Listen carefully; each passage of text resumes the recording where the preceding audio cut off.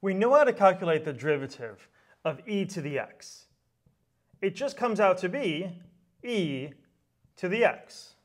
And if it's a slightly modified function, like e to some other power, say e to the 5x, we know how to calculate that simply using the chain rule. The chain rule says leave the inside function 5x the same. E to the, its derivative is e to the, like we just saw, it's e to the, so here it's e to the 5x. And then you have to times it by the derivative of that inside function. The derivative of 5x is just 5. Or you might write this as 5 times e to the 5x. Okay, great. So we're really good at working with e to the x and e to some other function. But what if we have some other power to the x? Like, what is the derivative of 5 to the x? Or what is the derivative of pi to the x? Or any other number to the x? How do we find those derivatives? It turns out that once more the chain rule comes in helpful. Let's think about the general case. Let's say we have some number a to the x power, and we want to calculate its derivative. Well, we're going to begin by doing a little trick. Remember that e to the is the opposite of the natural logarithm. You cancel e to the x by doing a natural logarithm. So e to the natural log of a to the x will just be a to the x because e cancels the natural log. So the derivative of a to the x is the same as the derivative of e to the natural log of a to the x. But then natural log has a special property. Whenever you have log of something to a power, you can pull that power out front. That x can come out front. And so you get, this is just the derivative of e to the x times ln of a. Now I know this might look a little bit messy, but this is actually quite nice, because now it's a derivative of e to just some multiple of x. Like in this example, when we had e to the 5x. And just like how e to the 5x became 5 times e to the 5x, the derivative of e to the natural log of a times x will just come out to be the natural log of a times e to the x times natural log of a.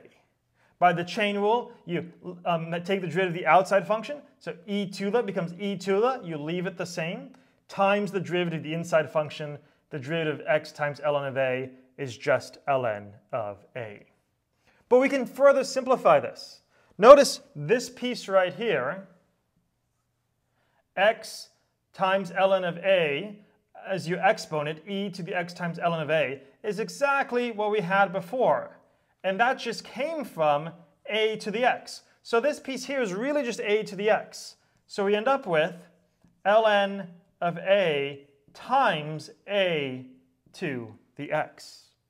That is, it's claiming if you had a function like 5 to the x, its derivative should just be ln of 5 times 5 to the x. Or if you have a function like pi to the x, its derivative should just be ln of pi times pi to the x. Now, you might be concerned because you say, wait, what about e to the x? Doesn't this say the derivative of e to the x should have an ln piece? Yeah, it does. It would have ln of e times e to the x. But what is the natural log of e? Natural log is log base e, so this is asking e to what power gives you e? Well, it's just 1. ln of e is secretly just 1, so this in fact is e to the x. What if you have something like the derivative of 3 to the secant of x? We're going to need to use the chain rule. The chain rule says recognize there's an inside function here, secant of x, and leave that inside function the same, and first just take the derivative of that outside function. So the outside function, 3 to the, its derivative, by our rule right here, is just going to be ln of 3 times 3 to the, keeping the inside the same, times 3 to the secant of x. But then the chain rule kicks in, times the derivative of secant, which is secant of x times tangent of x. Let's look at one more example. What if you have something like the derivative of, say, x to the 7th times 7 to the x? Well, we're going to need to use the product rule. This is a product. So we say, okay, hold the first times the derivative of the second. The derivative of 7 to the x, just like in these examples, is ln of 7 times 7 to the x, plus the derivative of the first, x to the 7, is 7x to the 6 times, leave the second the same, 7 to the x. Okay, so we're feeling pretty good. But don't confuse the two rules. When you have a power, x to a power, you bring down the power and subtract it by 1. When you're taking the derivative of a number 2 to the x, you leave it the same, just like e to the x, but you add in front ln of that number.